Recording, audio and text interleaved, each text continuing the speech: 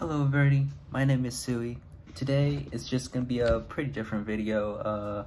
I'm gonna be starting probably a new series over my reactions and quick reviews of animes that I've watched recently, I'm guessing. So just recently, maybe a couple weeks ago actually, I watched this anime called Anohana, the flower we saw that day. If you don't know what it is, this is what it is. Yeah, so I finally gotten to the point where while I'm talking about this show, I won't break down crying. But this show, this is definitely gonna have a lot of spoilers. So if you don't want any spoilers for this anime, please, I don't know, click away. But if you want to hear my thoughts on it, this is your chance. Well, I didn't put that right, crap. Well, anyway, here goes my spoiler review. Oh, I won't really spoil it that much, but like, I'm just gonna say my thoughts on it. This anime is, it started off, it was pretty quick to tell you that this girl is dead, or at least, it's pretty obvious in the first few episodes that she is dead.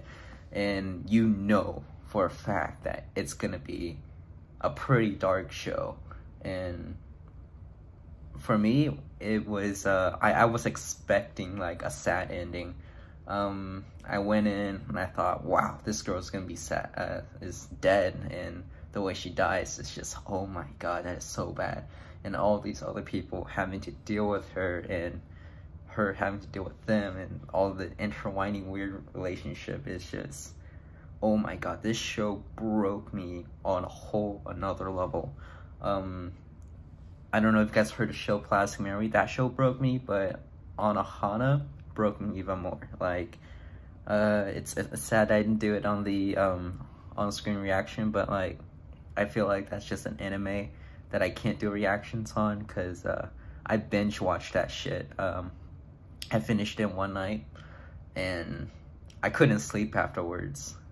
I basically, like, I felt bad for 2 or 3 weeks actually, and now I just feel kind of decent right now, so I'm just gonna talk about it. So yeah, if you're looking for a sad anime to watch, and yeah, this is the show Anohana, the flower we saw that day, I highly recommend it. It's a pretty, I guess, not so recent show. It's from 2011, but for me it's pretty recent. But like, yeah, go watch it. It's amazing.